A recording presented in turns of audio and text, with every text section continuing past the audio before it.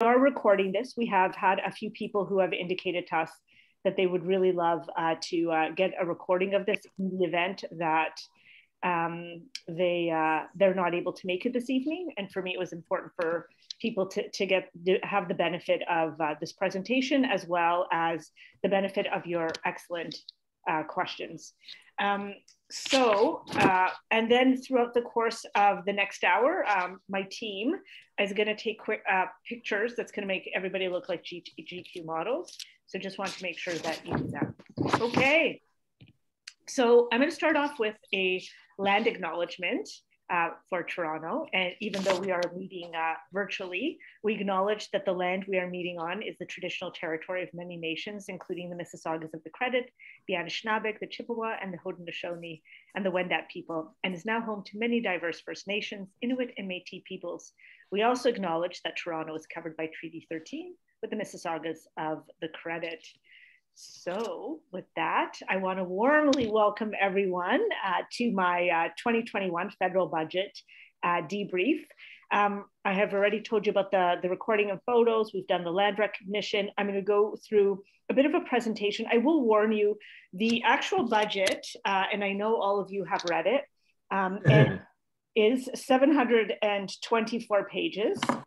And for those who are not speaking, i.e. everybody else, Joe Pinto, if you could please mute yourself, that would be really great. That would be great. I'm sure everybody else will appreciate that. I'll do that right away. Thank you. And then Alex or someone, one of my amazing team members is going to be putting a link into the chat in terms of the actual budget, in case you want to open it up on one of your screens, and in case you want to do any searches on it in the event that you have specific questions. So I think with that, I'm going to go to the next slide.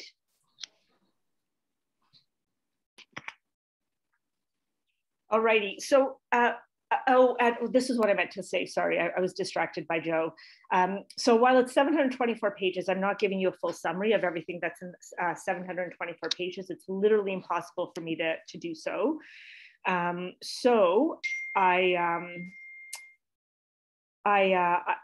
going to sort of go through probably about 10 or 12 slides fairly quickly, because what I'd like to really spend the vast majority of my time is to actually answer your questions. There's three key sections to our budget. One is conquering COVID. As much as we'd like to believe that we're past COVID, we're not. We're still in a very difficult third wave, and we still have a way before we get past the current COVID-19 pandemic.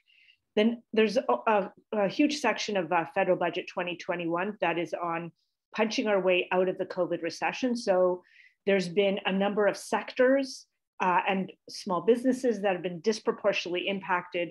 How is it that the federal government is supporting those out of the recession? And then the last section is build a better, fairer, more prosperous and innovative future. And I'm hoping to spend most of my time on that. Okay, next slide, please. Okay, so conquering COVID. So the Minister of Finance, our Deputy Prime Minister, has announced that we will continue to extend the wage subsidy and the rent subsidy until September 25th. We're also going to extend the Canada Recovery Benefit, which is for another 12 weeks. But as of July 17th, we're moving the Canada Recovery Benefit to $300 a week. So I want to make sure people know that. We're anticipating, we're hoping that our economy will be coming back fairly quickly, and that people will have a chance to be able to lock into some jobs.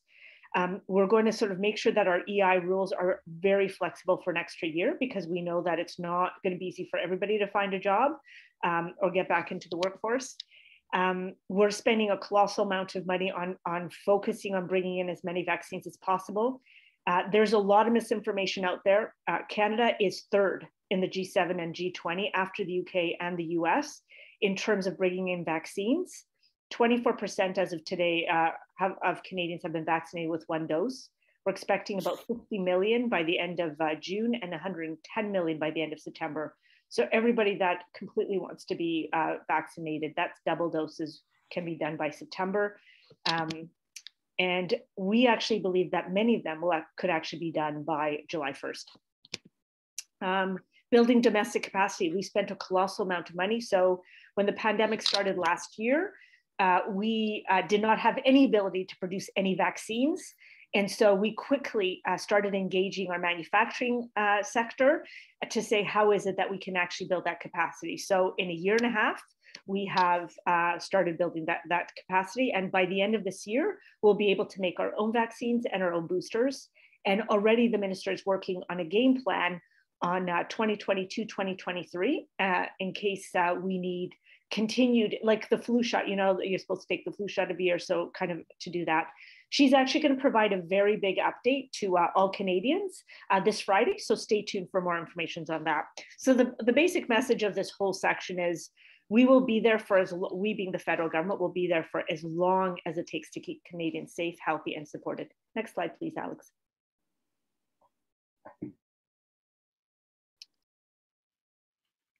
Perfect. Punching out of our session. So essentially, I think everybody knows this. All you have to do is walk along the main streets. You know, people like Enzo, who I saw just join us, who's head of the Fairbank Village BIA. Many of our BIA leaders and many of our small business owners will say that small and medium-sized businesses have been disproportionately impacted.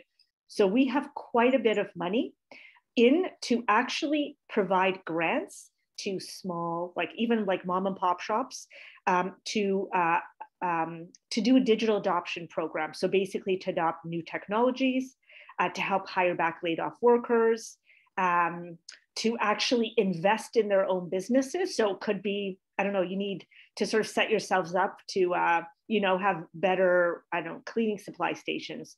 So then we have a 3-year program to actually finance small businesses so that they can bring their businesses up to date and set themselves up to be competitive. And the other thing is that we've heard a lot of businesses complain about the credit card fees. And so we are lowering the credit card swipe fees. So that's been a big ask of many people. Next, Alex. Alex, can I just do the slide myself? Do I just click on it? No, okay, you have to do. Okay, support for hardest hit industries. I know that as we were admitting people in, I saw a number of people from our arts and cultural sectors. We are providing over $1 billion more to those within the arts and culture sector to help sort of come out of this pandemic.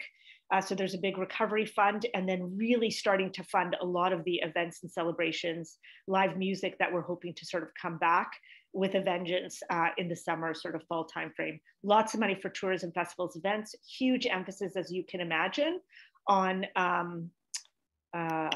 huge emphasis on going across Canada or staying in Canada and sort of basically supporting the Canadian economy. Lots of money for the airports and airline sector. And then we need to sort of help our charities and nonprofits who've really taken a hit and not been able to operate, as well as raise money. So not only are we giving them a recovery fund of $400 million, but we're also launching consultations to say, how do we actually set it up from a tax perspective so that our nonprofits and charities can be even more successful moving forward. Next, please, Alex. So building back better. So we're getting into that third section, which is where I want to spend most of my time. Where are we spending most of the $100 billion that we're planning on spending over the next 3 years? National childcare. So we've wanted, I think Canadians have wanted to do this for 30 years, has been asking for it. And so the Liberal government has finally stepped up in a significant way to put this into our budget. So our goal is that 5 years from now, all Canadian parents will have access to high quality early learning childcare for an average of $10 per day. We're hoping to reduce the fees by about 50% by 2022. The total investment is going to be $30 billion over 5 years. And then we expect the ongoing funding will be around $8 billion. And the current plan is to do a 50-50 cost share with the provinces, but we still have to negotiate that with them. So this is a signature piece. I would say to you, our Deputy Prime Minister, Minister of Finance talks about this a lot. She says business leaders from across the country were asking for this. She said literally there was almost universal unanimity on the fact that this investment needed to be made. If we want to ensure full participation in our workforce, and if we want to make sure that women have an equal chance to participate in our economy and that our kids have the best start moving forward, this is the best investment we can make. Next. Climate action and green economy. I saw a number of I call them my green friends, my green Davenport friends and advocates who've been pushing us to do better for 5 years. And I just want to say that all your voices have been heard.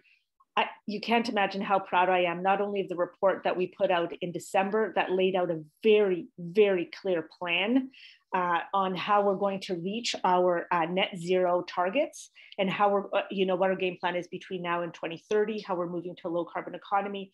And I will say to you, Mark Carney sort of gave a speech a couple of weeks ago, and he said Canada's the first country in the G7 with a climate policy serious enough to make a difference.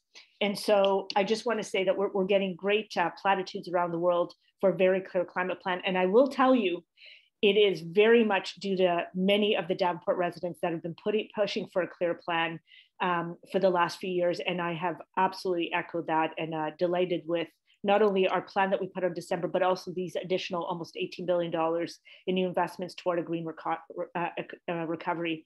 The stuff that's probably, I think all of this is meaningful for any environmentalist, but I think the stuff that many people will, hits a little bit closer to home is there's going to be quite a bit of money for home green retrofits, and that's going to begin this summer. There is a huge amount of money to make sure that we are conserving 25% of our land and our oceans by 2025.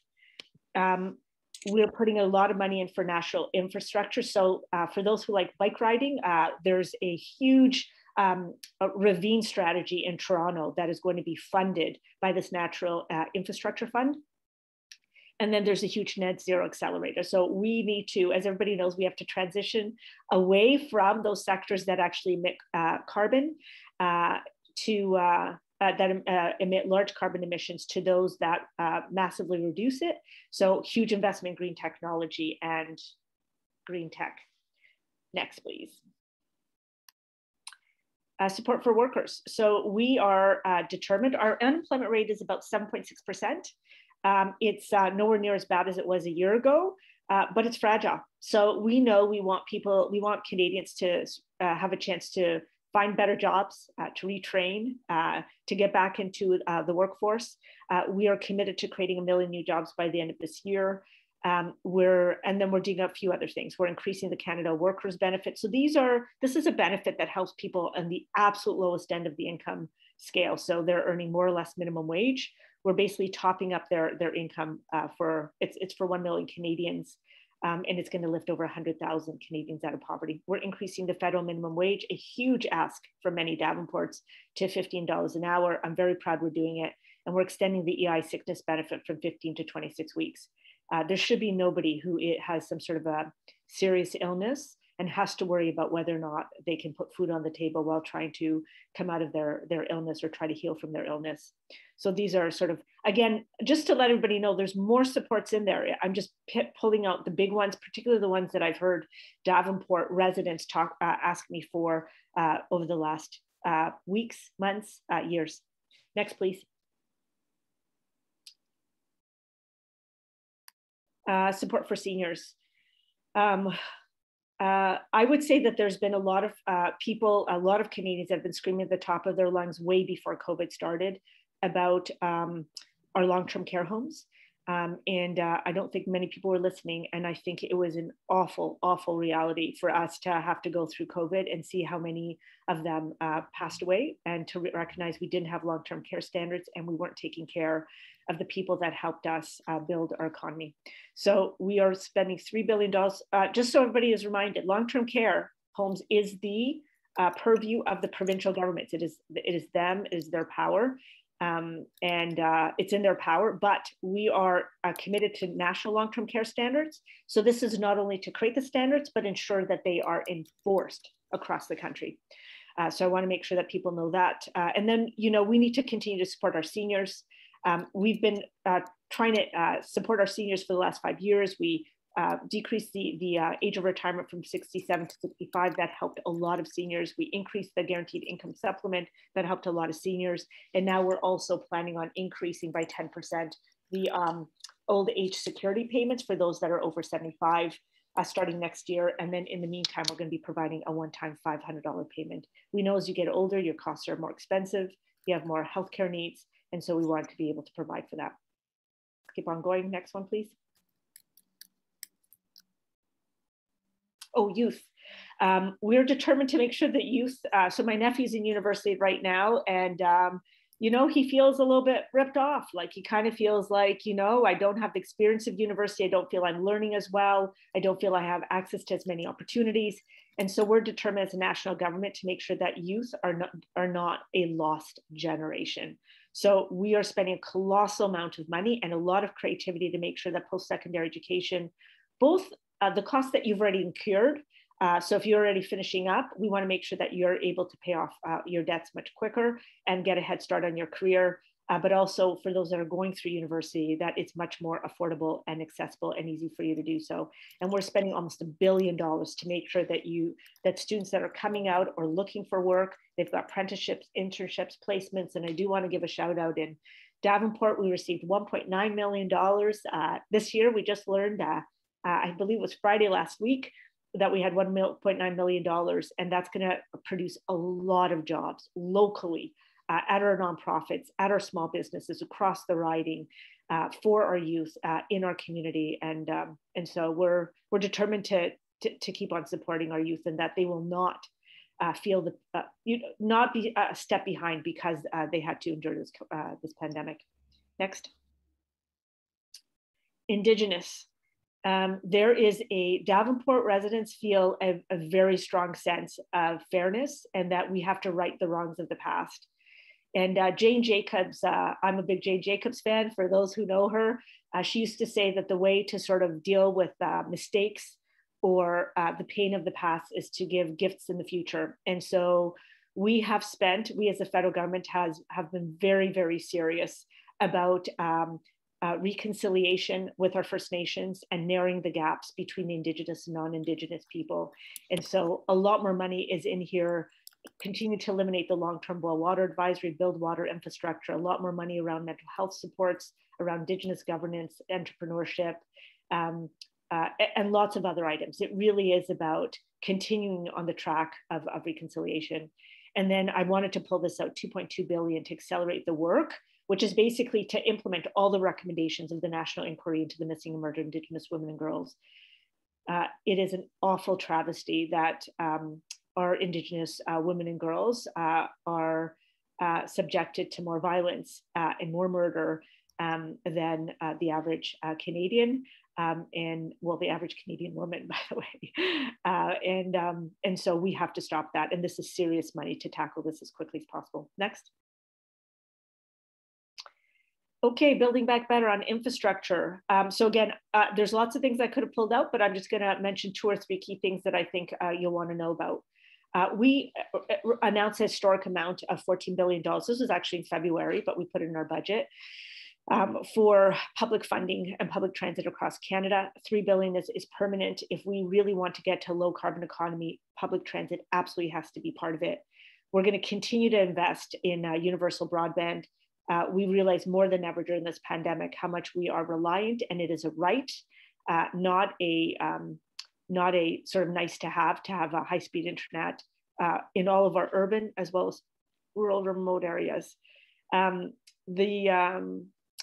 The Community Revitalization Fund, there's going to be a lot of local infrastructure projects to revitalize our main streets and farmers markets. So all of those who are part of the BIAs, stay tuned for some more good news around that, just because it'll help us to invest in what we need to actually spark a restart of our local business economies. Natural Infrastructure Fund, I think I already talked about that in terms of the Toronto Ravine Strategy, bike infrastructure, active transportation, walking paths, all of those who are, part of any park groups. If you think we need more walking paths, this is the fund for that. And then I also want to mention, this would be a miracle. I can't wait for the day when this actually is completed. But we've been talking about a high frequency rail in the Toronto, Quebec City corridor for so long. Man, finally we have the money committed towards it. And I really can't wait till we actually sort of not only start it, but get it done. Next. Housing affordability. The vast majority of the dollars in the budget is really about how to create more affordable housing units, more rental units, and how do we commit enough money to eliminate chronic homelessness. 3 years ago, we introduced a budget that said we're going to eliminate homelessness in Canada in 10 years. Last year, we decided, no, not acceptable. We have to eliminate it immediately.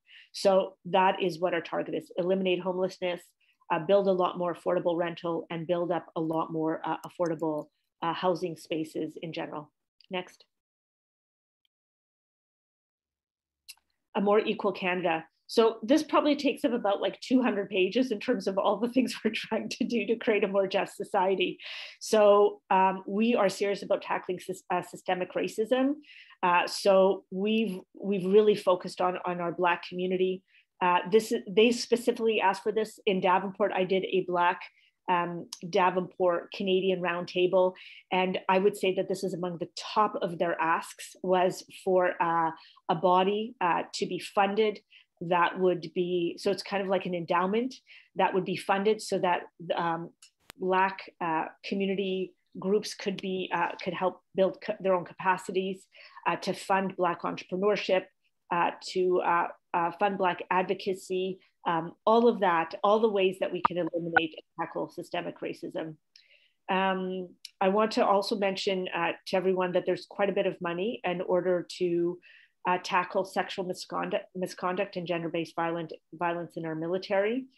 I'm very, very passionate about immigrants and our immigration system. We have a significant amount of money actually to update our immigration system. This means a lot, because if we're going to have a successful future economy, we want to make sure that we have a modern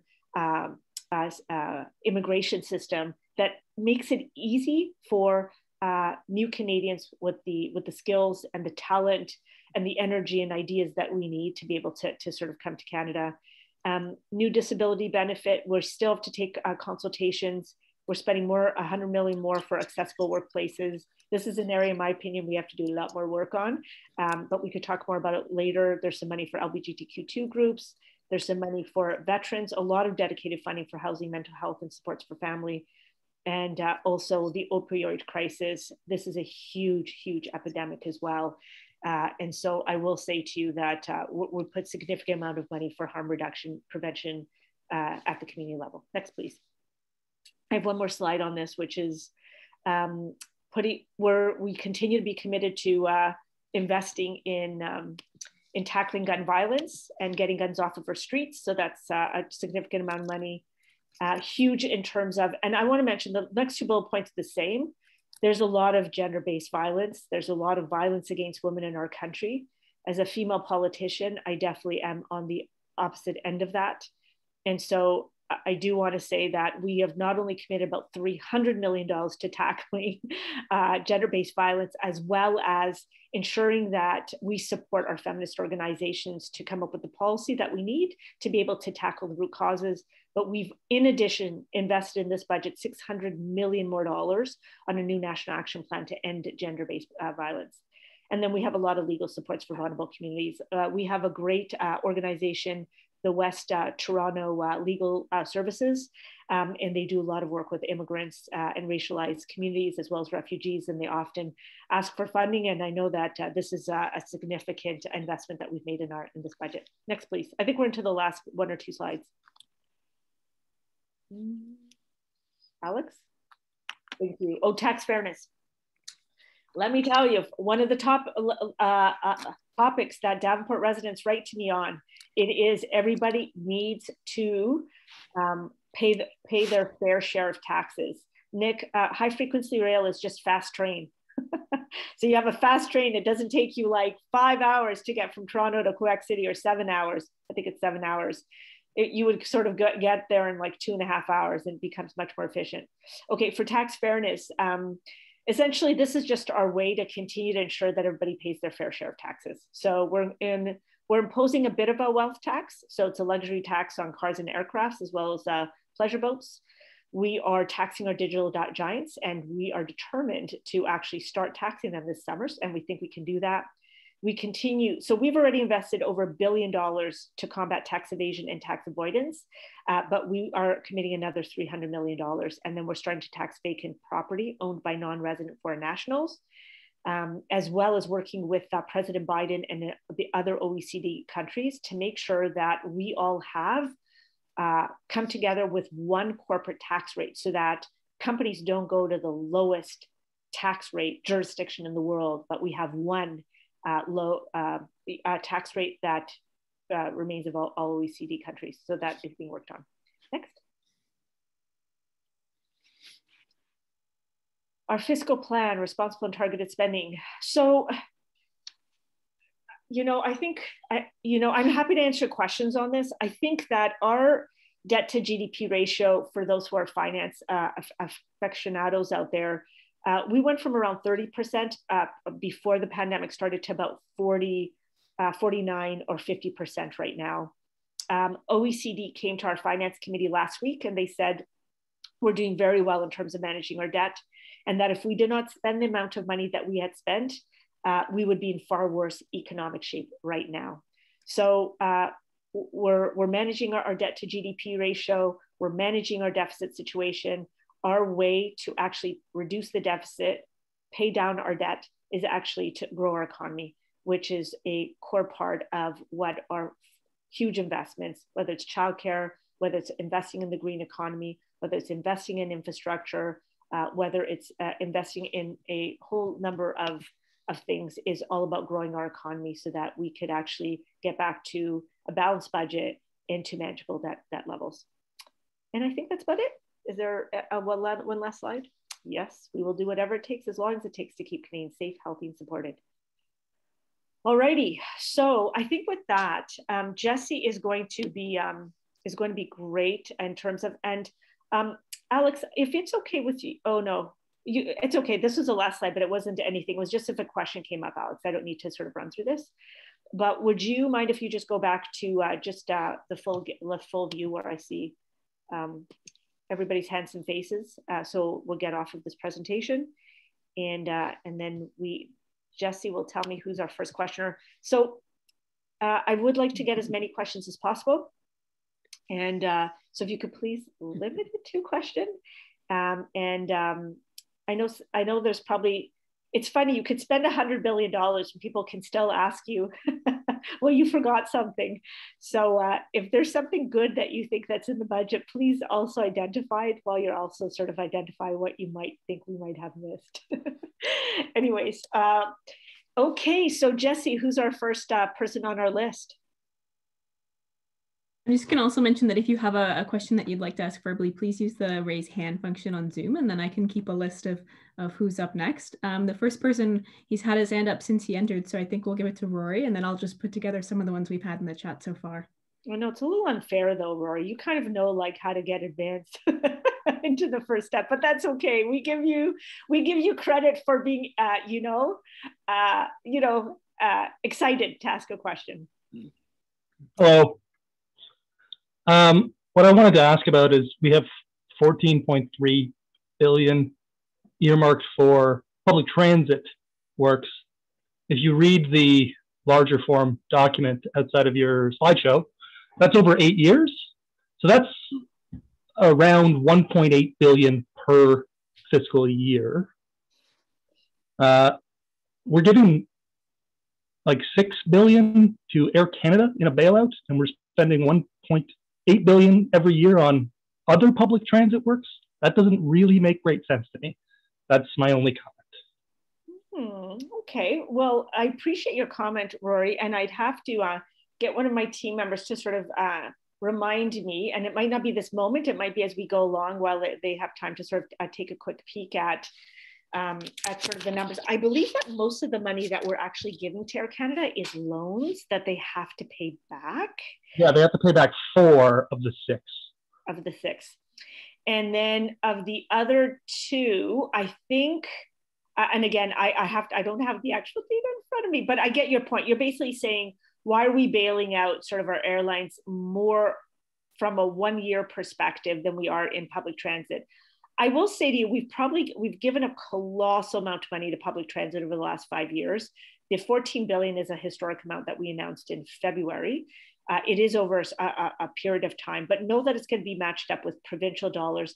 Also know, Rory, that it is, if you look at the history, even over the last 10 years, too little of our federal governments have actually invested enough in public transit. So we really stepped up to the mark, and I hope we set a standard for future federal governments to continue to invest in such a colossal way.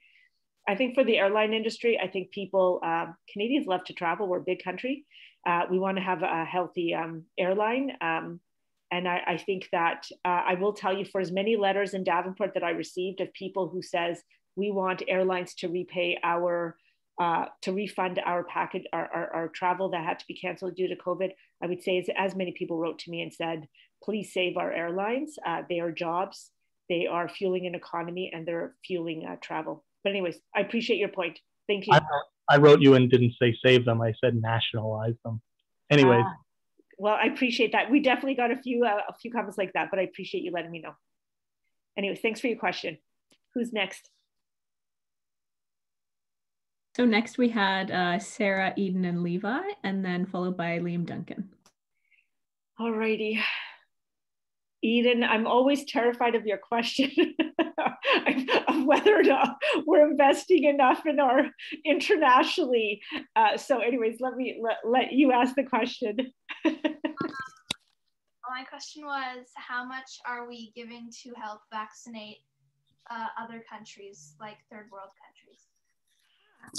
That's a great question. I know we had given $2.2 million, Alex. I know you'll have to give me a nod of the head or not a nod of the head, and I can't even see anymore. But I don't have a top of mind, but I know we've given a lot of money and we'll continue to do it. Hold on, let me see if I have it. I have like the dollars we're spending for the Rohingya crisis and the Venezuelan migrant and refugee in the Middle East strategy, and supporting the African Development Bank. But I do not have it on. It's COVAX, right? Do you have it, Alex? Just to put some info in the chat there from the budget. So it recaps there the amount spent and then the new investment in the budget. It's $2 billion. Ha! That's great. I thought it was 2 million. I was like, gosh, that's small. But 2 billion is a significant amount of money. I will say to Eden, like we are. I know that we try to come up and step up strong. So that I'm glad that it's that amount. Sorry, what's your question? Do we have a plan for passing on our extra vaccines once we are Well, the Prime Minister publicly committed to that when people thought that we were being a little bit overly anxious with signing agreements with 7 different vaccine companies, and 4 have been approved by Health Canada. And so we have 110 million doses coming in by the end of September. So he's already committed that our additional doses will be going to third world countries. Sorry, to countries who can't afford it. They might not all be third world, by the way. They just might be having a hard time accessing it. So places like Brazil, by the way, is having a hard time accessing it because they did not sign contracts early enough. And they also put all their bets into one vaccine option as opposed to multiple ones. And that's what Canada did, which is why we are third in the world right now in terms of getting vaccines. Way behind both the UK and the US, but still we're third. And I'm very proud at how fast that we acted. Okay, thanks so much. And nice to see you guys. Okay, next. Sorry, next was Liam Duncan, if you'd like to unmute yourself. Yep, just finding it. So I hope that this wasn't already covered in the slideshow. I saw the foreign ownership vacancy tax. Obviously that's a great thing. I think we need as much help as we can get when people are being forced out of their home with rising prices, and people are using it as in speculative investments. I just wonder, Vancouver, I think, if correct me if I'm wrong, introduced a 3% vacancy tax flat. Toronto only 1%. I'm wondering if there's any plans to make that more aggressive, even than the Vancouver one, or at least ensure that that homes aren't being used for speculation as much as possible in population centers where we need as much density as we can get. And we need homes to be filled with people, whether they're renting or buying.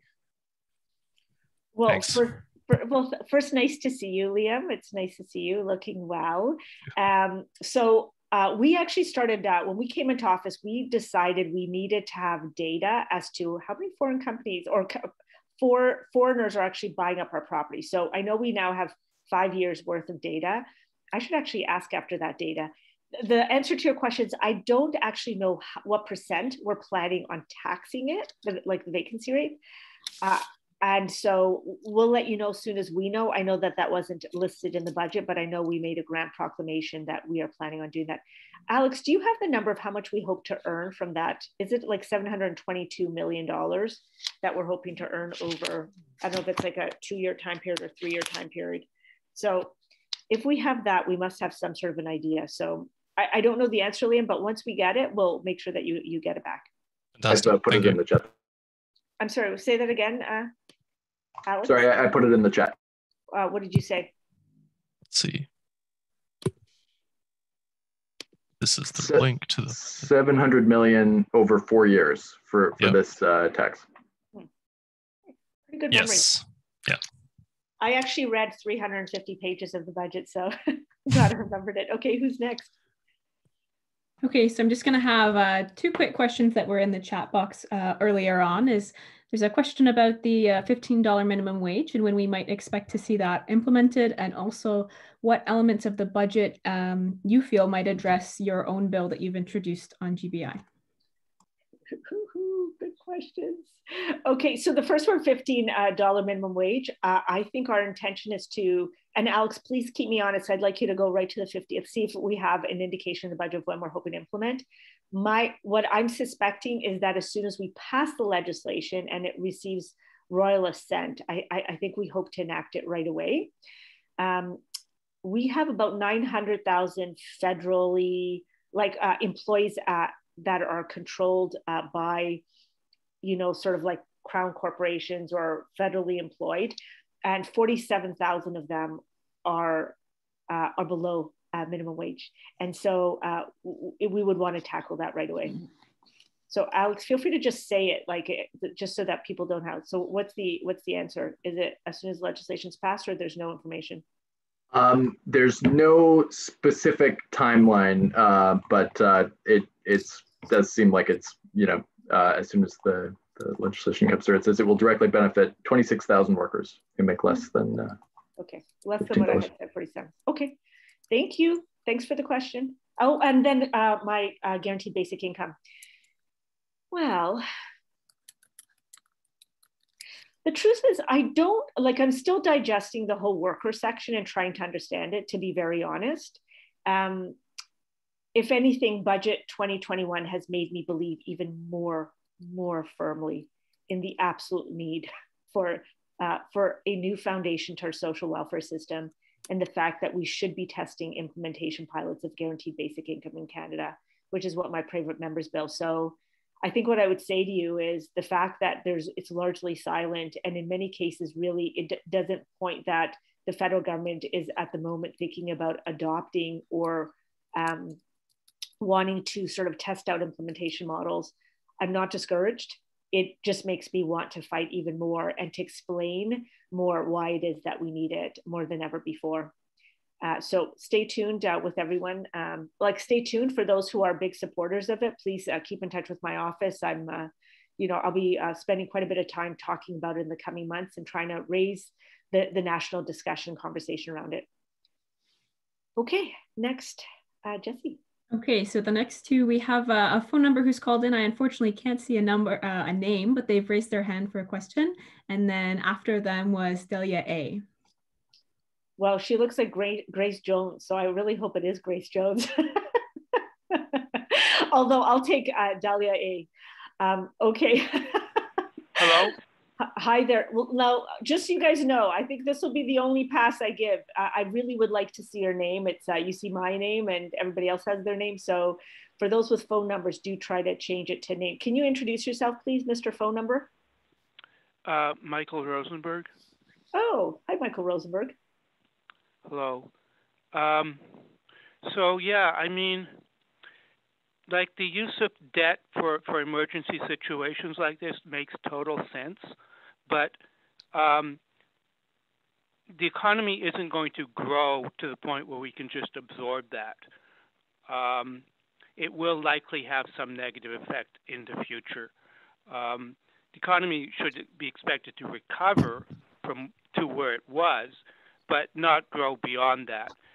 You know, there are environmental limits, there are resource limits, and technology is unproductive in many cases.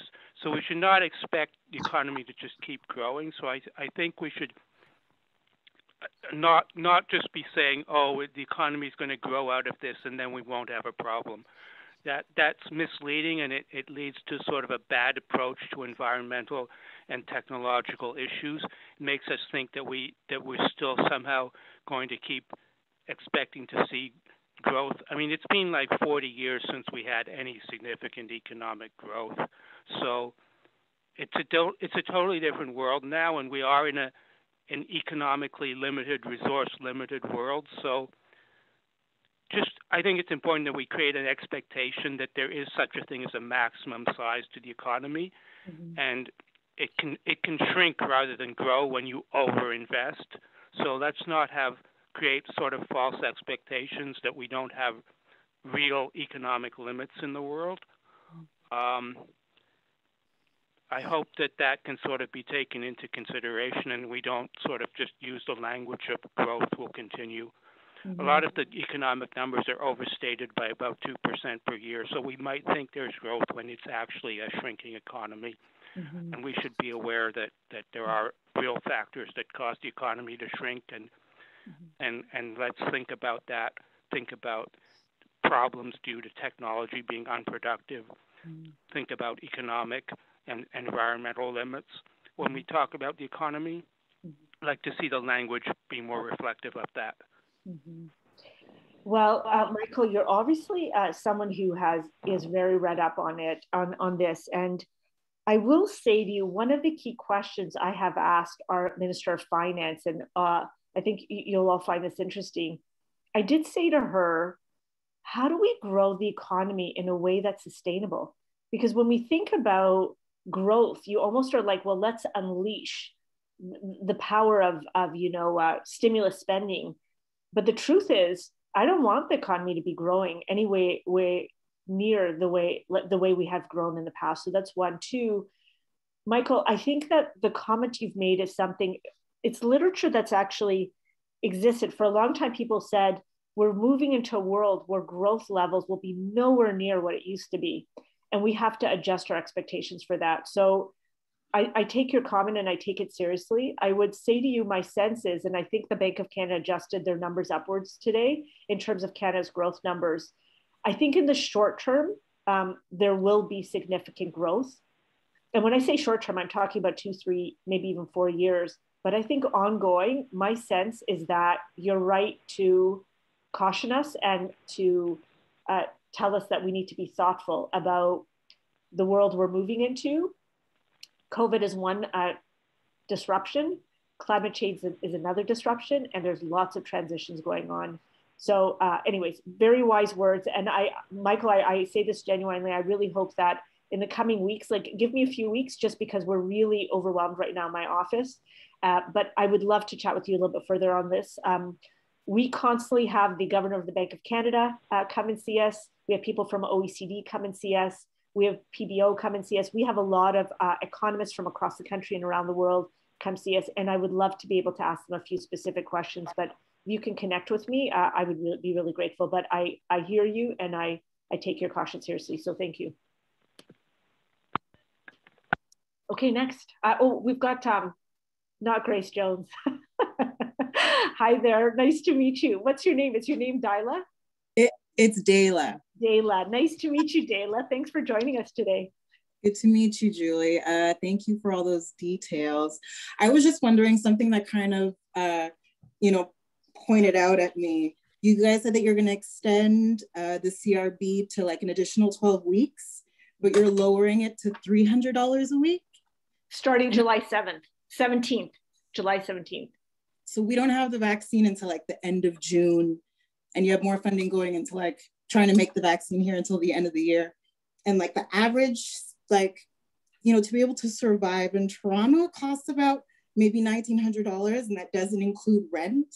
So I'm just wondering how you expect people who are relying on these types of benefits to continue to live in the Davenport region, in your region.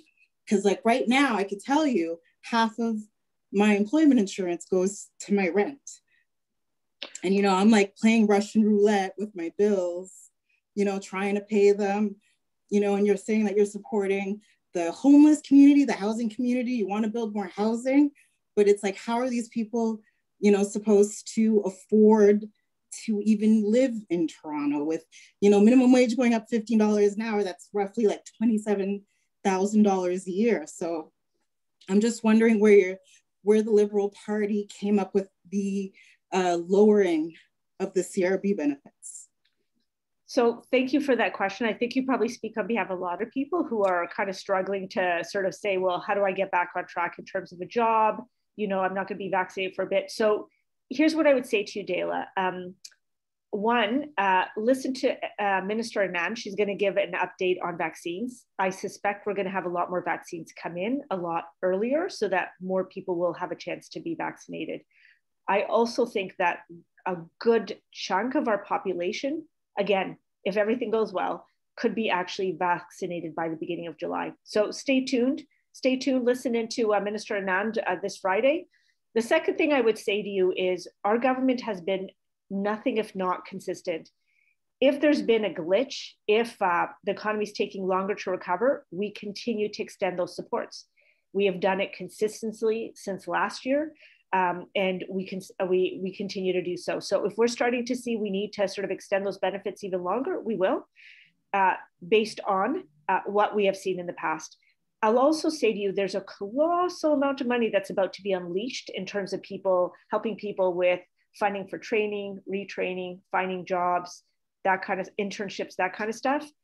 If for some reason, and this goes to everyone on this call, my office serves, I think, is a very good point for people who might be looking for their next step to retrain, train, or find a job, or just connect to really great resources. And please feel free to sort of make sure that you connect with me. Again, wait another month or so. We're a little overwhelmed right now. We'll have some extra people on hand within a month.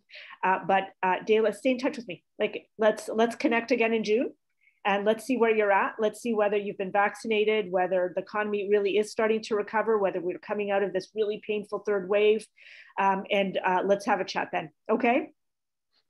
Thank you. Who's next, Jesse? Okay, so next we have David Hardy and then followed by Alec Hammer. Perfect. Two wonderful people in our cultural and artistic sector. Hi, David. Nice to see you. Thanks, Julie. Thanks again for doing this. This is really valuable. And I'd just like to comment on the previous question from Dale. I think that's such an important point to make, that life in Toronto is becoming extremely, I mean, it's beyond reach for so many people.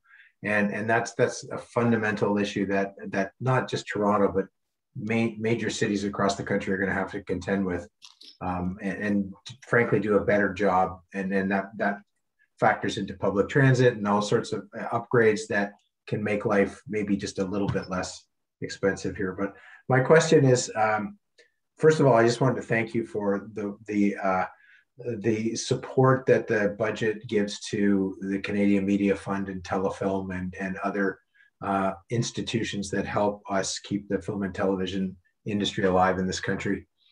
We could not do it without you, simply put. And support for the performing arts. My partner is a classical musician, and the performing arts in big organizations like hers have been absolutely hammered, and as have individual musicians. So it's going to really take some serious directed attention to have this country build its cultural industries back. But my quick question is about the $5 billion accelerator fund, the Green Accelerator Fund. Can you talk just a teeny bit more about that? I sense that it's geared more towards the oil patch and repurposing oil exploration into hydrogen and other things, but how accessible will that fund be to smaller startups and companies that are looking for some kind of an injection to help get over the hurdle of getting a product to market? So David, thanks for acknowledging all the work that we're doing for artists and the supports that we're providing. It means a lot. I will tell you, I see a lot of William White in my neck of the woods for, there's still a lot of TV production and film stuff that's going on. And I say a silent hello to you every time I see one of them, just to let you know. I will tell you, in terms of rebuilding the arts sector, the opportunity is that we actually try to find a way to fix some of the structural changes. And I really would love to have a session with those in the cultural and artistic sector within our riding, in terms of some ideas about how do we actually spend the big pots of money that we have allocated. But in terms of your answer, in terms of the a net zero accelerator, it is exactly that. It really is to try to transition a lot of our big industries that were traditionally huge emitters of huge emissions into sort of low carbon. So carbon capture, like a lot of the new green technologies and investments. I will say to you, I don't know the answer, because even if I frantically look to the sort of section within the environmental, the environmental section of the budget, I'm not quite sure if I can actually find that fund. I would make you a bet that there's probably some sort of a fund that would be available. So David, connect with us again. Alex is usually the first person that sees the emails coming into my email. So he will know your name and he will know to sort of pull that out to sort of make sure that we look for it. And I do have a couple of my staff members that are taking notes right now so that we could already try in advance to find that fund. Sorry, to find to sort of respond back to you and with a more complete answer. Great, thank you. You're welcome. Okay, Alex Hammer. All right. First of all, thanks for doing this. This is awesome. And thanks for all your work with the Canada Summer Jobs investments. I think it's tripled since 2015, you said? And it's 6 times more. 6 times, there you go. It went from 300,000 to 1.9 million.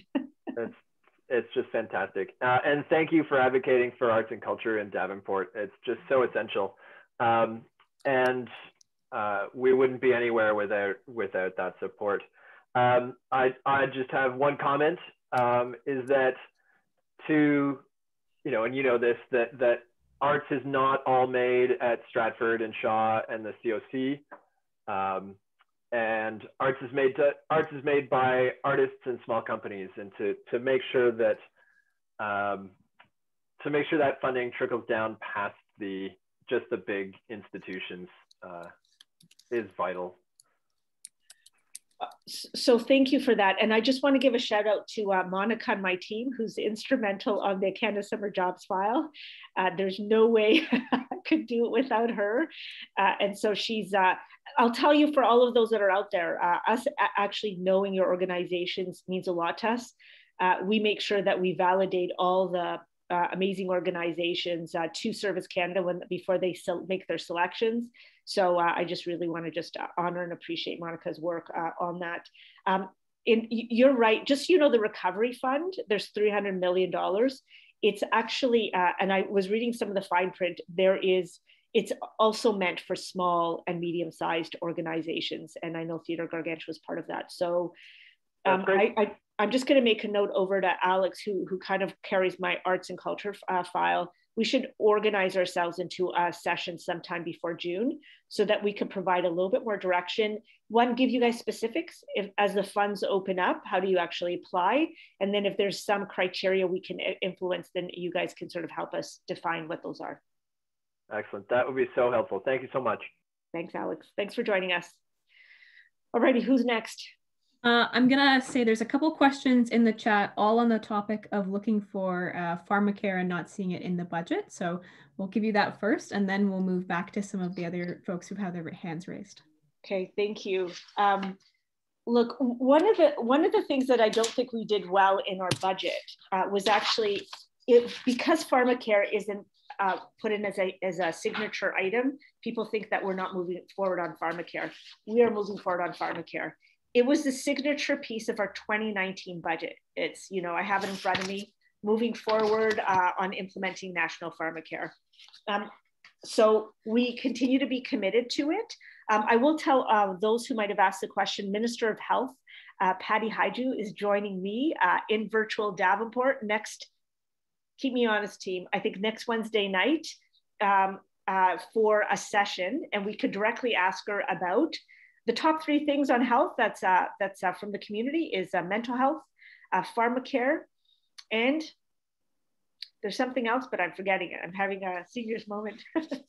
Anyways, I want to tell people not only am I fully committed to ensuring that we move as quickly as possible on pharmacare, national, accessible, universal pharmacare, but I know our government is.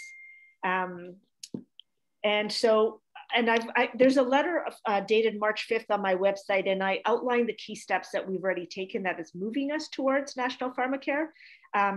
Our budget only indicates an additional, I think, $500 million for rare diseases, which is part of a national pharmacare program. But all the money that we've already committed to the drug formulary, to the Canadian Drug Agency, to a new national formulary on prescribed drugs continues to be there, and it continues to be a priority for our government. And again, feel free to join us next week, where I can have the Minister of Health, outline that herself. Oh, pharmacare, healthcare. Hold on, I know there's something else. Monica's telling me. Oh no, vaccines, Monica. But there's one other thing that everybody wants to talk to me about. I'm forgetting it, but anyways, it'll come to me. Okay, so thanks for that, Jesse. Who's next? I see Joe trying to be patient, but I know he's after the owner's iPad, Sharon McPherson, right?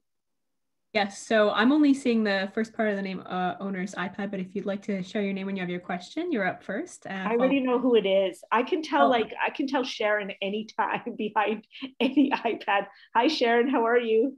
Fine. I missed you. I haven't seen you in a while. No. Haven't been around. I've been around. Well, I'm glad. Well, I'm sending you a huge hug. What's your question? I'd like to know why people over 75 are getting the boost, but not people, the seniors 75 and under, who could be in poverty, like people with disabilities. And who are seniors are in poverty more than any other group. Mm-hmm. And amount of disability goes up when you age. Why is it 75 and not 65?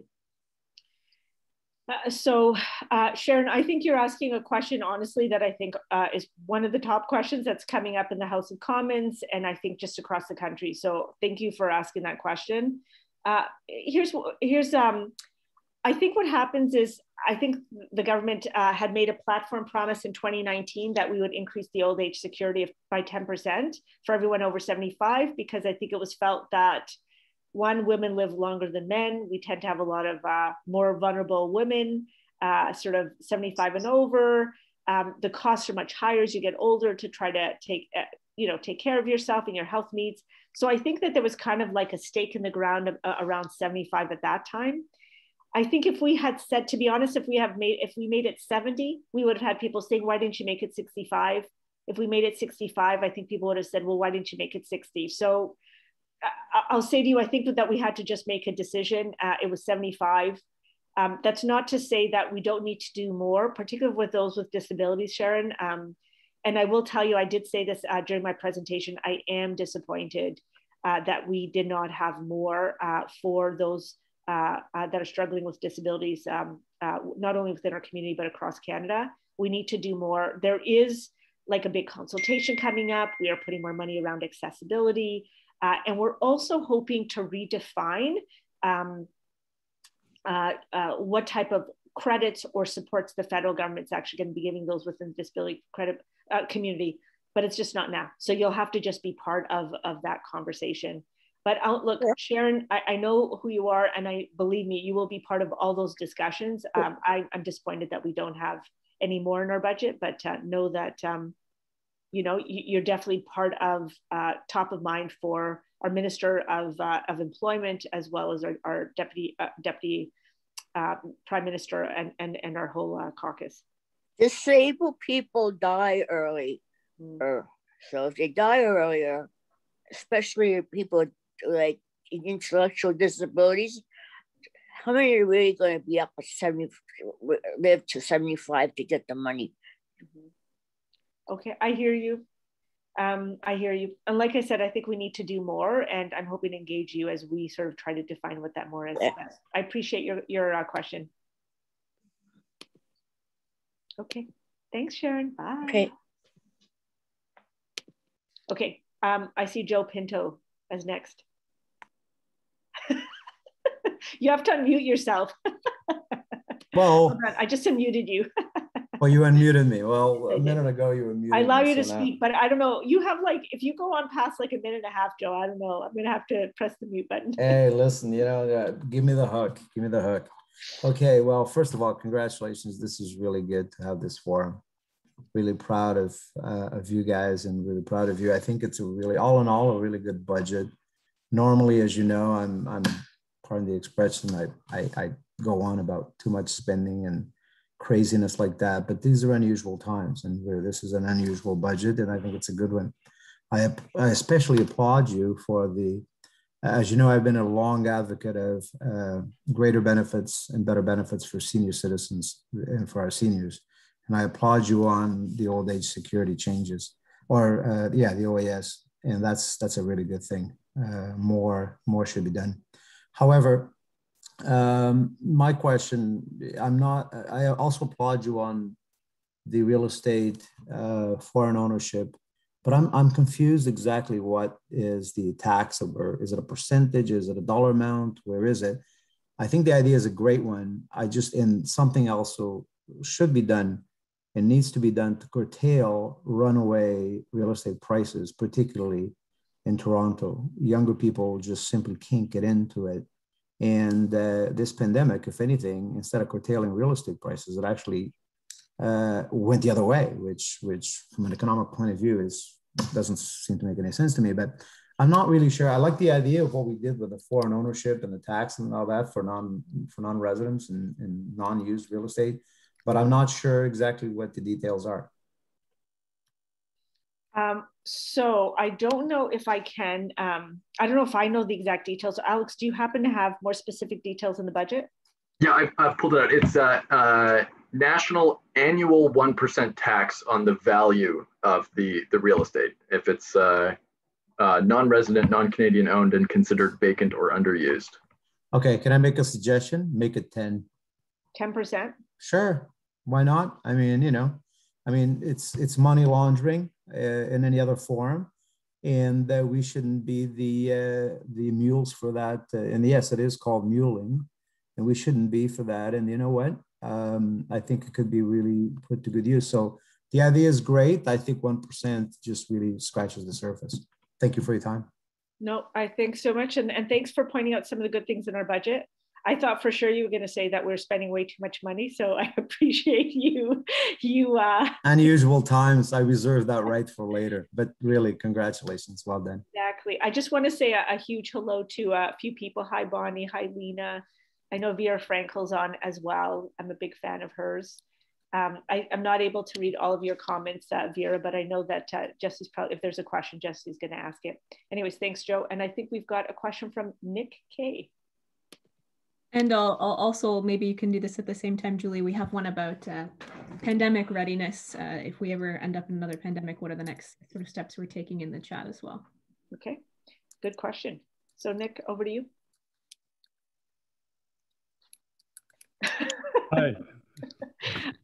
I mute myself and then someone mutes it and then I mute it and then they mute it. So anyways, I get it, Nick. Thank you. I'm always very impressed with your presentations. You are on top of so many issues, and 700+ page budget. Maybe you've had a little advance opportunity to look at it, but it's very impressive. So thank you for this. My comment is that not having read it, and I didn't see it in your review, there seems to be not much of a commitment to renewables and incentivizing renewables. But I may be wrong about that. But that's not really where I want to go. A lot of the stuff in the budget, and this is typical of federal budgets, depend on provincial cooperation. I don't know if you want to address my question. I wouldn't blame you if you didn't want to. But my question is, like, what kind of cooperation can we expect on any of the progressive things in this budget, the things that people really need from this provincial government? And do you have a sense, does the federal government have a sense that they can work with Ontario to actually put these things into place? The childcare, 50% funding comes from the province. The transit, there's so many of the things that we really desperately need. And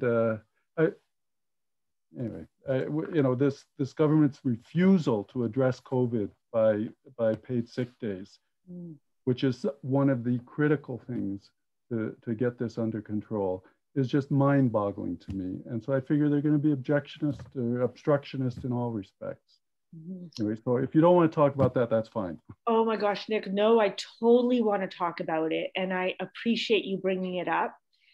I would say this is one of the most unspoken about topics. And I would say to you, it might not be the right time, like in terms of we're in the middle of a pandemic and we have to get out. And as a national government, and I think our prime minister is doing his best to say, we're going to save Canadians. We're going to be focused on saving Canadians. We're going to be focused on supporting Canadians and businesses as we come out of this. And we're focused on restarting our economy. And then let's start having some of these big conversations. So Nick, I am not afraid to shy away from it. I actually, this is my personal belief, I actually think we have a broken model of funding and a broken model of how we work, not only between the provinces and the federal government, but also our municipalities. If you talk to the arts and culture community, one of their number one things is that they're being pushed out of Toronto. It's getting too expensive. And so they're not able, I think we've had 21 or 25 live music venues actually shut down during the pandemic. Who's going to save that space? Who's saving that space? I mean, the city might want to do it, but they don't have the power to do it. They are the child of the province constitutionally. So there's no one that's actually actively trying to, in my opinion, trying to address this issue. So it's a huge issue. And I would rather say it and put it on the table and us look at it. Now, I will say to you a few things. So the premier, as you see, I don't know if you've noticed that the national government's actually started directly giving funding to municipalities and to large groups and bypassing the province. We've had to do that for transit. Now the transit money could be taken away, by the way, but we do sort of try to go down to the municipalities as much as possible. We're trying to bypass as much. When I say bypass, I have to be very delicate.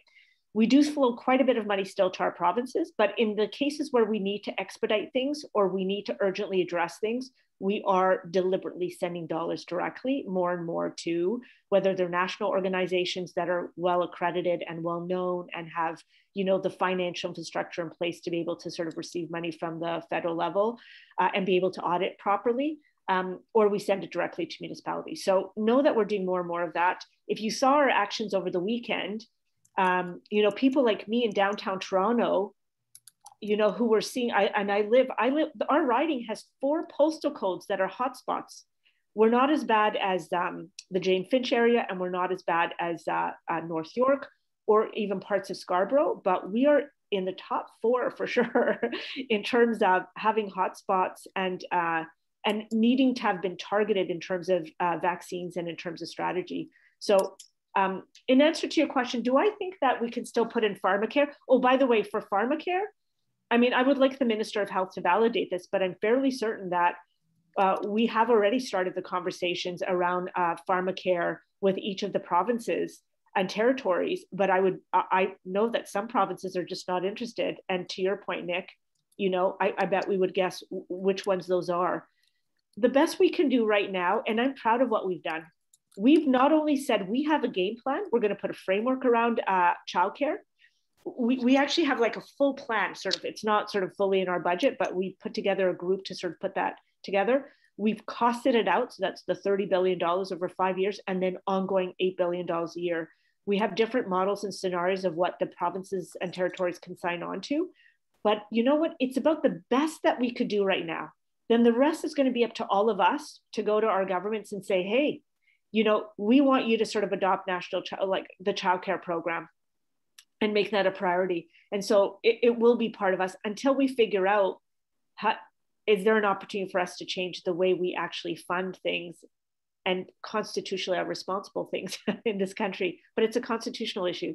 But I will say to you, Nick, it can't be that we don't want to mention it or talk about it. We have to put it on the table, and we have to start talking about it. What is that was designed in the like mid 1800s, you know, and we were, you know, became a country in 1867.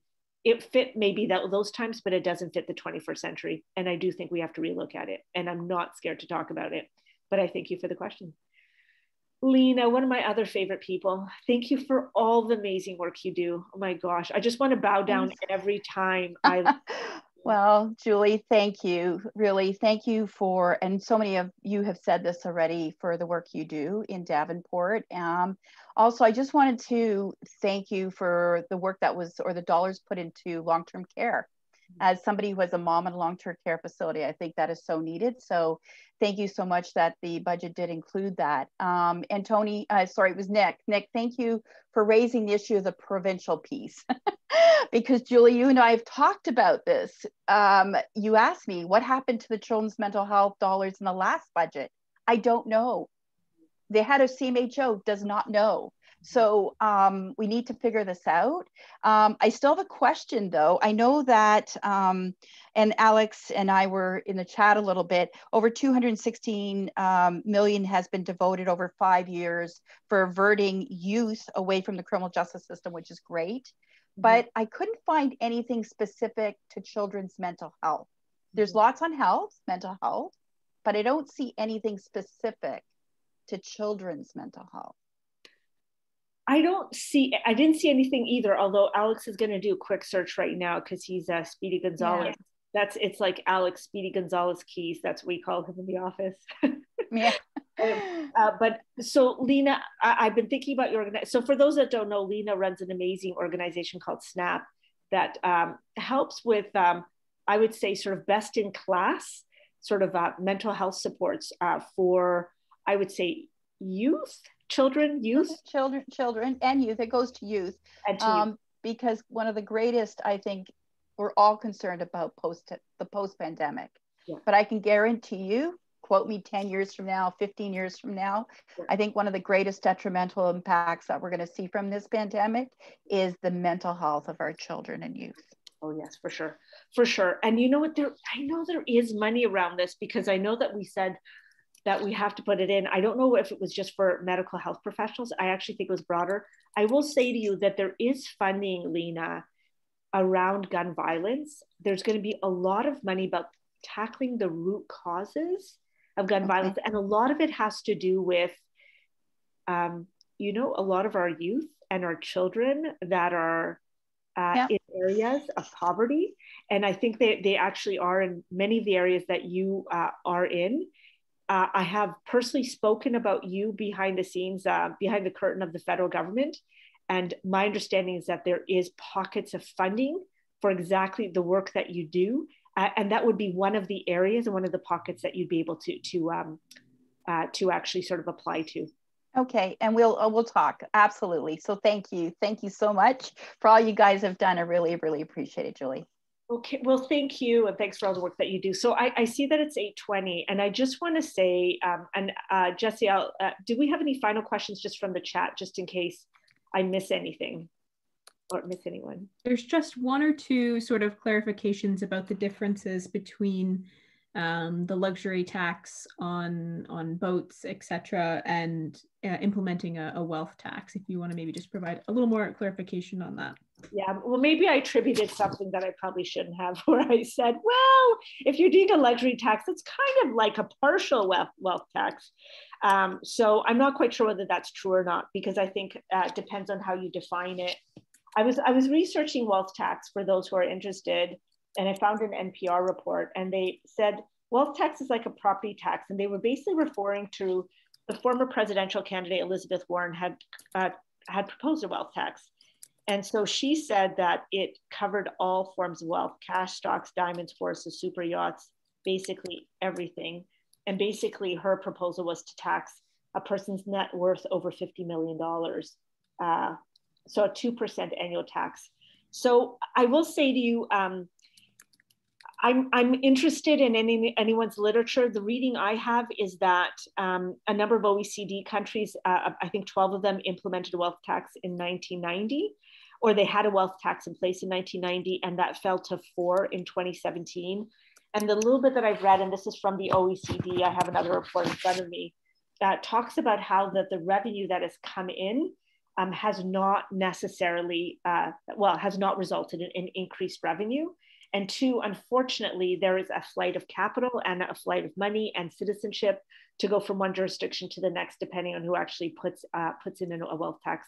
That's not to say that we shouldn't be entertaining this moving forward. So I look forward to anyone who can give me some literature that says, here's why we think it would be successful for Canada. I think I'm always open to looking at this and to studying it, whether it's a good option to promote.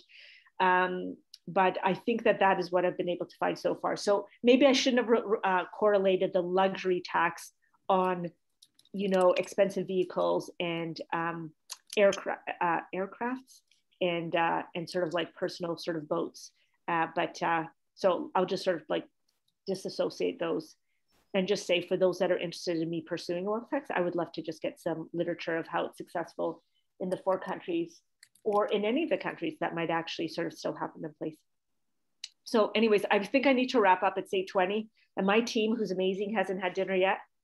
And I just want to first just give a huge shout out to my team, Paul de Freitas, who's instrumental in all the amazing thinking that comes out of my office, to Monica, to Alex, to Jesse, and just they're extraordinary people who every day come to work. We still answer phones. We get back to people. It's not always as timely as we like it. And sometimes we drop a call or an email here and there, but we do our best to try to respond to people, because I know in a world of increased digitization, everybody gets they get a menu. You have 9 options, and then you have 3 options, and then you have 2 options, and you might eventually get someone half an hour later. But anyways, I want to say huge thanks to them. It's because of them that I could serve the community so well. And I just want to say thanks to all of you for your excellent questions and for participating. And thanks for all that you do to create a great community. So please stay safe, stay in touch, and hopefully we'll see you sometime this summer. And please get vaccinated. Take care. Bye.